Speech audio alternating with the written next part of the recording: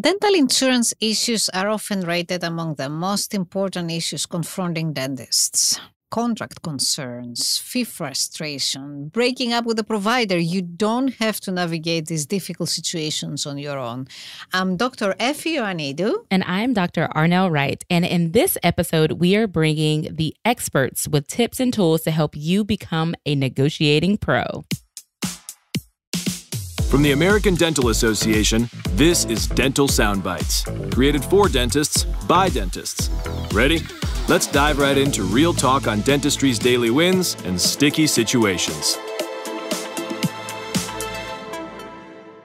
So, Arnell, grab a pen. I got it. Get your notebook. Yes. We need to take notes today. We do. Our ADA dental insurance experts are back to help us navigate these issues, the contracts, the fees, and all these gazillion questions that dentists might have. Yeah, I'm super excited about this episode. And I'm sure all of our listening community, they are ready to hear what our experts have to say. So, hi, everybody. We have Dr. Chris Bulnes and we have Dr. Sara Stuefen. Can you please tell our listening community who you are, where you practice, and how you know so much about dental insurance? Yes, I'm Sara Stuefen. I'm a general dentist in Vinton, Iowa, and I serve on the ADA's Council on Dental Benefits programs. So with that means a lot of exposure to what's going on, what dentists are experiencing as their issues with dental insurance. And over time, you build up expertise with that. Sara, can I ask a question here? I'm curious. Sure. Do you serve in the ADA Council for Benefits because of your interest, or you develop your interest while serving? Oh, that's a good question. That is a good question. Hot seat. I definitely had an interest beforehand. Okay. But my interest grew that much more once I get involved, because then you start learning even more. And then for me at least, it became a passion and I just wanted to know even more. Oh, that's great. Thank you. Yeah. And we appreciate you for serving on these councils, both you and Chris. I'll let you give your introduction, but we appreciate all the knowledge that you guys are going to bring to this conversation today. Oh, for sure. Dr. Bulnes. Yeah, so my name's Dr. Chris Bulnes. I'm a general dentist in Tampa, Florida. I actually met Dr. Stuefen on the Council on Dental Benefits and Programs. I was one of her chairs. So I think how Dr. Stuefen got so interested and so involved is that she came to us as a one-year term new dentist, and usually they would rotate those folks throughout the councils. However, because she was so great and read her agendas and spoke up at the meetings and was very knowledgeable, we asked for her back again and again and again. So I think maybe, Sara, you've been on 7 years? Oh, not quite. 6? 5 or 6. Yeah, she's up there. Hard math. So she was a star. Well, tell us what the Council on Dental Benefit Programs is. I know it has this fancy acronym. Tell all of our listeners what that acronym is and what it entails. CDBP, so Council on Dental Benefits and Programs. Thank you. So there's kind of two arms of it, right? Yep. So one, we deal with the code. Okay. The code that we use each and every day. That's how we send that out to our benefit companies. We like to use the word benefit company, not insurance companies. Key points, everybody. And how we seek reimbursement. The other side is our dental benefits insurance, DBIZ, which is a subcommittee. That's where we deal with the payers, right? That's where we're talking one-to-one with all the major payers, all the major, I would say, consortiums that represent payers like National Association of Dental Plans, American Health Insurance Plans. We have a seat at the table with them to talk about our gripes, talk about what they're doing, talk about what we're doing. Sara, what do you think? What's changed in the council? So much has changed, but then so much is the same, right? There's still some of the big issues that we hear from members with dental insurance and their frustrations with different things like fees and contract clauses and all those kinds of things.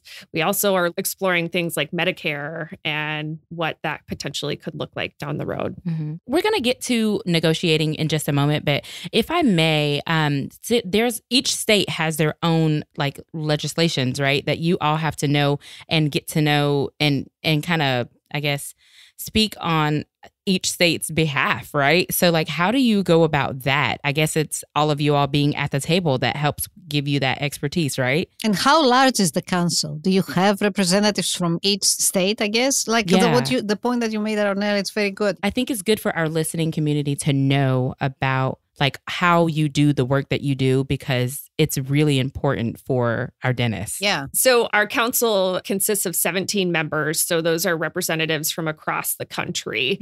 For example, I represent District 10. So I represent 5 states. And so I am responsible for understanding what's going on legislatively within all 5 of those states. I'm not going to say I'm an expert on what is happening in every single state in my district, but I have the contacts and the ability to gain that and make sure that I'm representing them fully as we show up to council meetings and discuss what's going on across the country. Yeah, so I would piggyback. So like a great gentleman at the ADA, obviously, is Dennis McHugh, who kind of helps us head it up, but also Paul O'Connor with the SGA office, State Government Affairs Office. Every time we would have a meeting, there would be a portion dedicated, a couple hours, maybe 2.5, to what are other states and districts doing.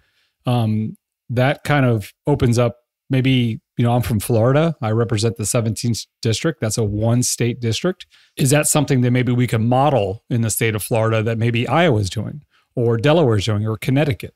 Is that something that fits into our state practice act and how we can maybe move that up the ladder from a state standpoint? I know we'll get into later, is this state? Is it not state? Does the laws even apply?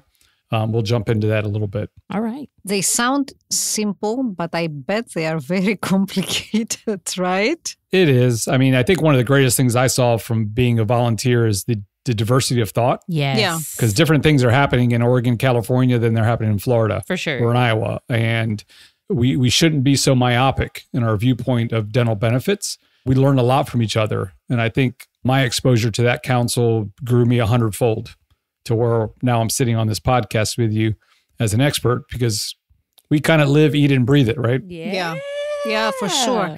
Let's start with the tough stuff. Let's do talk it. about negotiations and how do we perceive this and the process of negotiating. So what exactly can dentists negotiate on their contracts? What is negotiable? I mean, we hear always that everything is negotiable, but is it really the truth?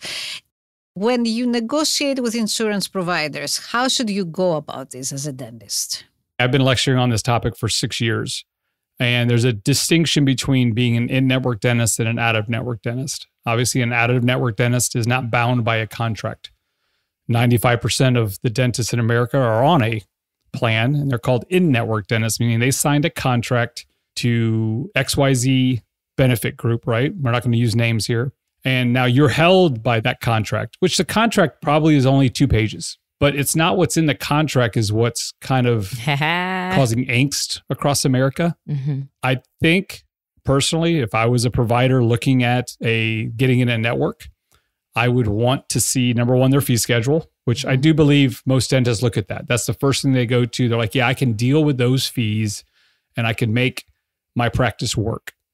However, it's the provider manual that they typically don't look at. The provider manual has clauses in them that causes the most angst across dentists. For example, you sign up for XYZ dental benefit group, and all of a sudden you're getting patients from ABC dental group. And you're like, I never signed up for ABC dental group. Well, what ended up happening was XYZ dental leased their network to ABC. And in that contract you signed, you allowed them to do that because you never read the provider manual. That's called an all plans participation clause or a affiliated carrier clause.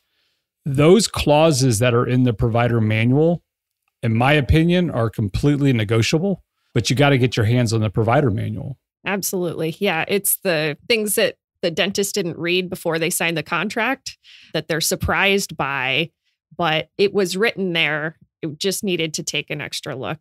I wonder, is it written like clearly and explicitly, or is it written in like these credit card small fonts that, you don't pay attention to? I think the verbiage on a contract would say, second page, please refer to provider manual for all provisions. That's it. So it's pretty clear. It's clear to look at the provider manual, but Yeah. if you don't request it and you don't get it, you're not reading it. Yeah, that's right. There we go. Yeah. Okay, so that was going to be my next question. I want to make it very clear for our listeners how they can get their hands on the provider manuals, which is by making a request. If you don't mind, either one of you can walk us through how to make that request. And then 2, people may say, I don't have the time. When do I find the time to read through this provider manual before signing up? And then if you're working in a group practice or a DSO or something like that, if it's already decided for you. So maybe we can tackle a few of those things. That was threefold. Sorry, guys. We'll start with asking for it. So I would definitely talk to, there's going to be some sort of representative, some sort of provider representative that you are in contact with when you're trying to decide if you're going to sign on with a network. And they're going to be your resource for that. And, you know, honestly, if they're not going to provide that for you, I would be very wary of signing a contract. You want to know everything that you're getting into before you sign it. The other thing is, I know you talked about, what if I just don't have time? But this is your livelihood and this is the health of your practice. This is something you have to find time for, even if it's the least favorite thing on your to-do list. It's so important to know what you're getting into before you sign it. So find the time. Yeah. I was going to ask, what does the ADA provide in order to help make this a more enjoyable process, if it can ever be? Absolutely. One of the things that we've got at the ADA is a contract analysis service. And so that service you can actually take advantage of, and they can help you evaluate that contract before you sign it. Awesome. I appreciate it. So just for me to understand, I have spent my entire life working in an academic institution, so I never needed to do this. Usually universities, or especially state universities, negotiate this in a different level, right? Right. But just to understand, so all these contracts come to a standardized template and then delivered to all, and then each dentist negotiates and kind of tailors the contract to their own practice needs, correct? Does it make any sense? The contract's pretty boilerplate standard language. Where the devil in the details is in the individual benefit plans provider manuals on how they're going to adjudicate claims, when are they going to pay, when you can and cannot submit a claim. So for example, ADA policy is to the day that you prepare a crown and you take an impression, on impression date, you submit a claim. Mm-hmm. That's ADA policy. That doesn't mean it's policy across the board. XYZ Dental might say in their provider manual, no, you don't submit the claim until seat date. So if you're not following the provider manual, that's not part of the contract. You're not going to get paid on your impression date. You're getting paid on the seat date. Mm-hmm. So there's little intricacies in the provider manual that you need to read. And I 110% agree with Sara. It's your due diligence. It's the livelihood of your practice. Mm-hmm. I would not buy a home, a car, employ my services without looking at a contract and reading it thoroughly and understanding what it says. All right, everybody. Did y'all hear that? It's your due diligence. And this, we're not waving our finger at you. We're just trying to help and equip you with some tools so that you can, survive. All these are so interesting and kind of tricky a little bit. So I wonder, what is the ADA doing to get dentists higher reimbursement? That's the hot question that every dentist, from the newly practicing dentists to even more senior people that perhaps never read their contract. Yeah. How does the ADA help? And we asked the ADA's resident dental insurance expert, and this is the answer that we got.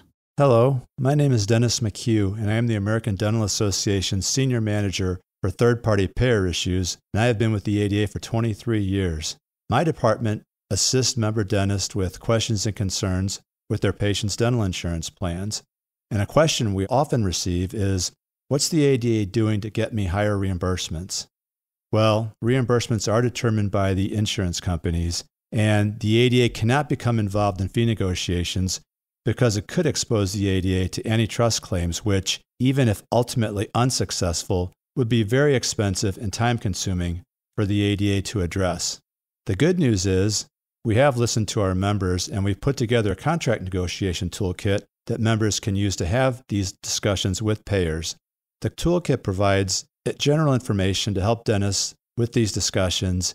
So when I ask dentists how long it's been since they've had an increase, sometimes they'll tell me it's been 10 years. So I'll ask them, when was the last time you asked for an increase? And they'll say they never have asked for one. That's why we recommend you ask for an increase on an annual basis. And here's a tip: circle your calendar at the end of the year or the beginning of the year to have those discussions with the payers. And if you need further assistance, please contact us at 800-621-8099 or by email at dentalbenefits@ada.org. Okay. That was good. So Dennis mentioned antitrust. There may be some people, especially some early career dentists out there who have no idea what antitrust is. Could one of you explain that to us very high level, please? I can bring it to you on a basic level. Dentist to dentist, we cannot discuss what we charge our patients. There you go. That's antitrust. You cannot discuss down the road saying, hey, what are you charging for X procedure? That's price fixing. We cannot do that. Mm-hmm. I think if our general dentists would go into their practice management software system and just do a search of their procedures by percentage, they're probably going to find that they have 20 codes that they use most often. Everything else really doesn't matter. So if I were to look at contract negotiation, I'm not looking at the entire fee schedule. I'm looking at the 20 codes that are in my cache of what I provide to my patients. That's what I'm going to hone in on. I'm not going to worry about the one I do once a year or one every 2 years. That's not helping my patients. That's not helping my staff put bread on the table. Mm-hmm. Identify the codes that you use most often and really hone in on those and always ask for an increase. They can only say no. Mm-hmm. Mm-hmm. And I love how he gave us the advice to do this annually. So everybody out there, you want to make sure that you're asking for those increases annually. So here's the other part of that coin, or the other end of the spectrum, is some people want to know, when is the time to walk away? Is there a right way to break up with your network or your provider? So why don't we tackle that? That's a sticky conversation. Yeah, I've been there. I've done that. Sometimes you decide this just isn't working out and we need to break up, right? So how are you going to do that? Well, you need to look again at that provider manual that we talked so much about. It's going to tell you what kind of notice you need to give to that insurance company. So it's probably going to be 60 days, 90 days, something like that you're going to have to give them notice. It's not like you can call them up and say, hey, I'm no longer in network and it's done that second. There's going to be a little bit of time, but that's okay, because I think you want to have some time explaining what's going to happen to your patients. You want to make sure that you can have that one-on-one conversation with those patients so that they're not surprised by it. Mm-hmm. So personally, my experience, that 60, 90-day window, or even longer if you plan farther out, is really beneficial so that you can have that time to talk to those patients and let them know. Yeah. And also make sure that you let them know that, yes, maybe I'm going to be out of network, but you still have benefits and here's what they're going to be. And so that they're not so scared, because I think sometimes patients hear, oh, you're not in my network, and they just kind of assume that they're not going to have any coverage, right? Mm-hmm. So being able to have that conversation with someone that they trust, I think makes a big difference. Yeah, I 100% agree, Sarah. And definitely say, you kind of said, call them up. It's never a phone call to do a breakup.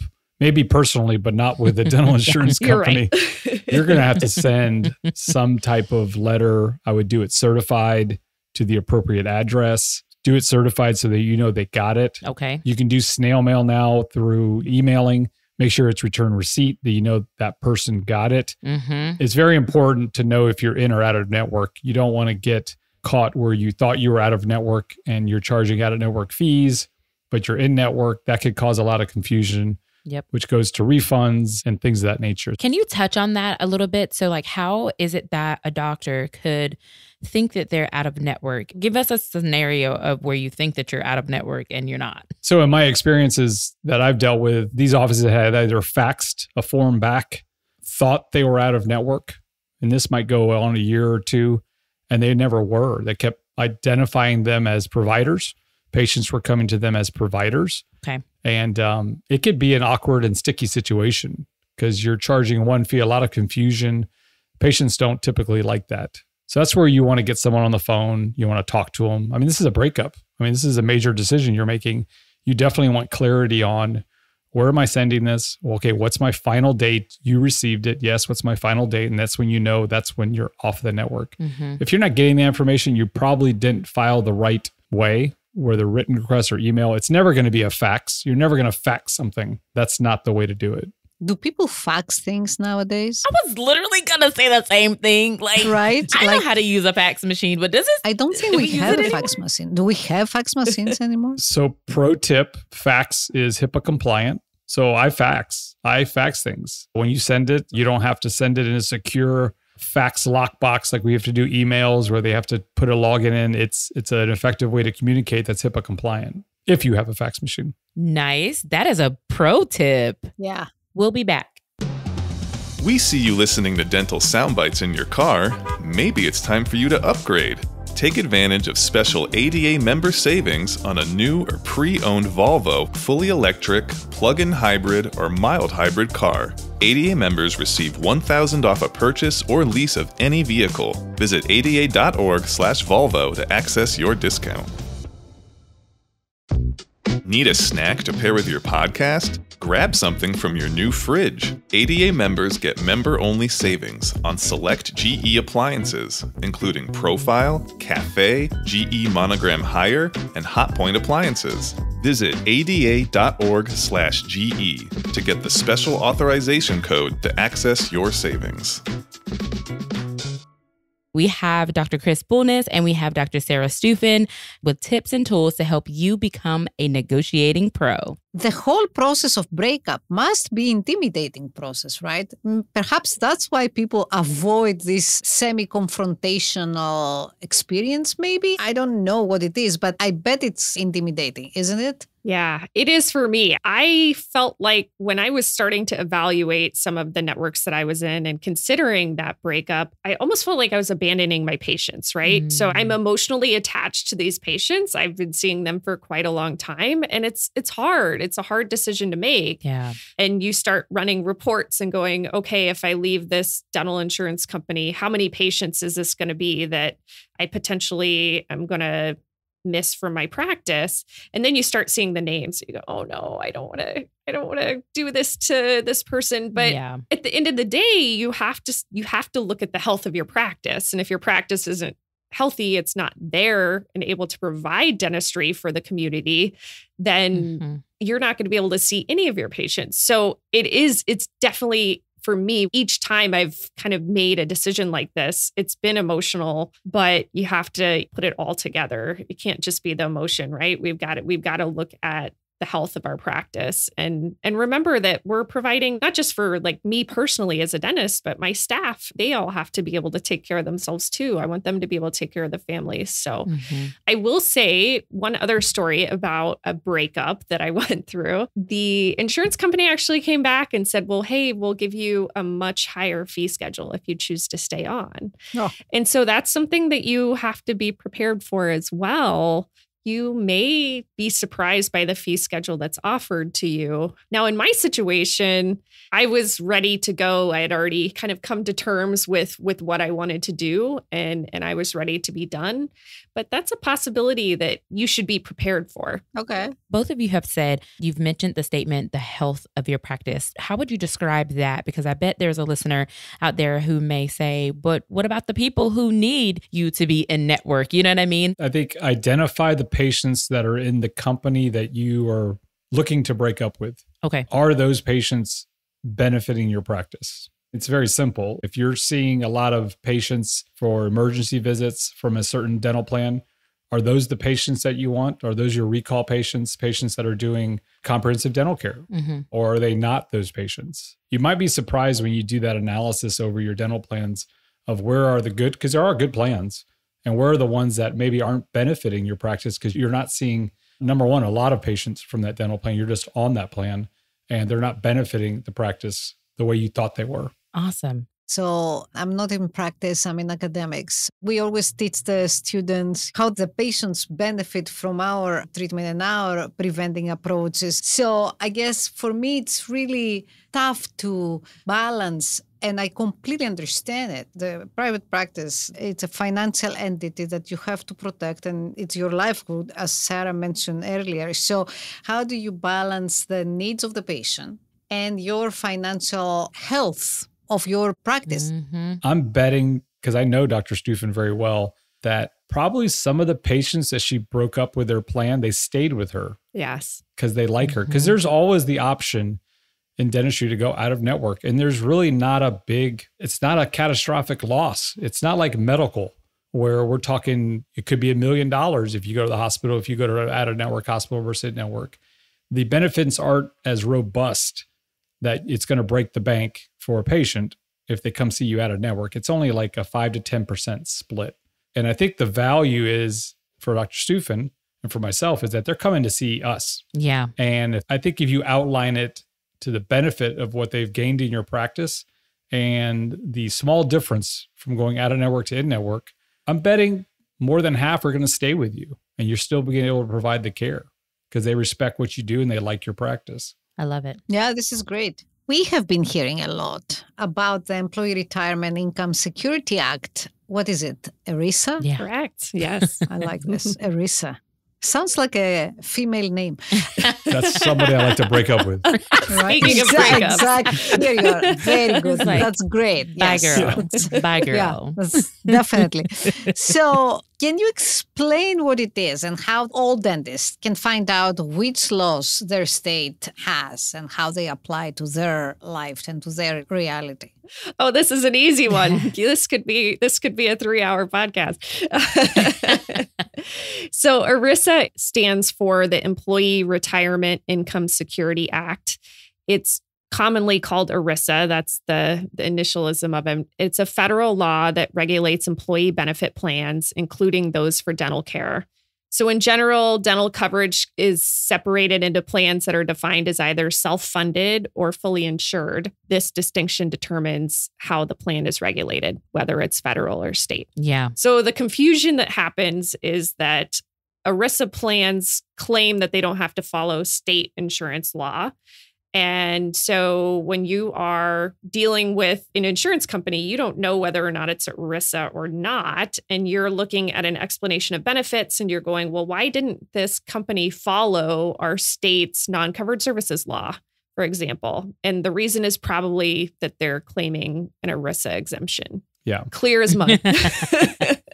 So classic example is you send off a claim, you would like payment to come to the dental office, not to the patient. Well, they keep sending it to the patient.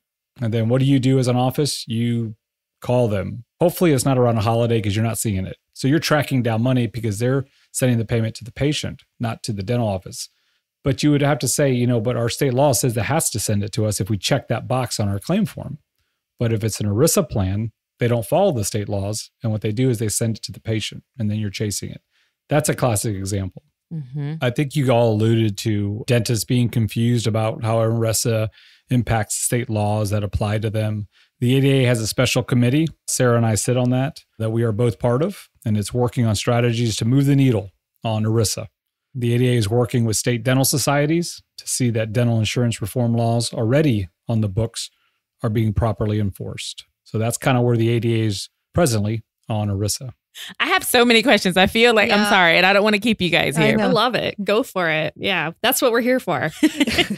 Where can our listeners find more about this issue, the whole ERISA issue? And then the second thing I'd like for you to tackle is for our doctors that are working in dental support organizations. I think knowing about these laws is really, really important. And maybe you can just kind of speak really quickly about just the significance of this and how it's still relative to that demographic of doctors. And I'm just thinking along the lines of like our previous conversation with Marco, how we outlined how the landscape in dentistry is changing, how the practice modality is changing. And so I just kind of want to weave a little bit of that in there. So if you want to find out more about ERISA, the best place to go is ada.org/ERISA. That's ada.org/ERISA. And there is a whole lot of resources there on understanding this more. And we're planning to add more information to it as we continue to work on this topic. Okay. Yeah. And as far as the DSO dentist that signs a contract to work for DSOs, I've never worked in a DSO, but my guess is that they don't have any power in picking what benefit companies they will work with or will not work with. Okay. They're signing an employment contract. The DSO is figuring out in their practice model and how they feel their health of their large practices. Yeah. These work best in our group, the DSO, and in you, the employee, this is what you'll take upon agreement of your contract. Mm-hmm. Now, I guess the dentist could go deeper into their contract and exclude some and say, I'm not signing a contract if I'm not seeing these patients. I don't want to see this network. But that would take a lot of legwork. And I understand the strife that, young dentist or dentist coming out of school, they're probably not going to go to that because they want to get to work. And that would take a lot of time. Yeah. And another thing to add, if you don't mind. Yeah. It is important to understand these rules, even if you're not the one that's dealing with the administrative part of the practice, because you're probably being paid on production or some sort of collection or something. Yeah, some sort of compensation method. And if you're taking a look at how a patient or what your monthly production or collections look like, you need to understand how that was affected by the insurance plan. Mm-hmm. And so this is important whether you're an owner dentist or an employee dentist. It really doesn't matter what field you're in. 100%. There you go. Awesome. I guess we should all go and look at our plans, right? I have to look at my plan now. Now I'm curious. Some of those questions, I'm not going to lie, asking for myself. Right? So where can listeners learn more about this issue? I know that, Sara, you mentioned this, but let's make sure that we have it clear. Very simple. ada.org/dental insurance or /DIR. Very simple and very useful, I guess. Mm-hmm. So what is the latest news and trends in the dental insurance industry? Any changes in the horizon this year? Anything that we should be prepared for? Lots of dental insurance reform is happening. Woo-hoo. We hear from dentists that there are things that need to be changed and that the ADA needs to help them. And that's what the ADA has been doing, is really focusing on helping states with dental insurance reform. Mm-hmm. So in the past 5 years, we've had over 130 state laws that have been passed, helping dentists and dealing with dental insurance in some form or fashion. Wow, 130. What a heavy lift. Yeah. It's pretty awesome. And I think we're just going to have so much more. To piggyback inside those, we have about 24 states that are giving now the doctors choices on how they like to be paid. Is it electronic funds transfer? Is it virtual credit cards? Would I still like a check? And then almost half the states, we kind of touched on leases, but now half of the states have passed legislation to give the dentist the option to opt out of network leasing. So that's a win. Now remember, those only cover the fully insured plans, not the self-funded ERISA plans. So I did want to mention as a resource a couple things that will kind of help put together everything that we talked about. One is our fee negotiation toolkit, which is available on the ADA website. And the other one is a toolkit that was just released by the Council on Dental Benefits, which is terminating a network agreement and what to take into consideration with that. So both of those are available at ada.org/dental insurance. All right. So it's going to behoove everybody, again, to make sure you do this research. Take the pointers that we have from our podcast and do your research. Make sure you're reading up on those documents. On the next Dental Soundbites. Whether you're in job search mode or looking to start fresh, learn how to manage the big challenges like relocating your practice, your license, and your life. What you need to know before you make your next career move.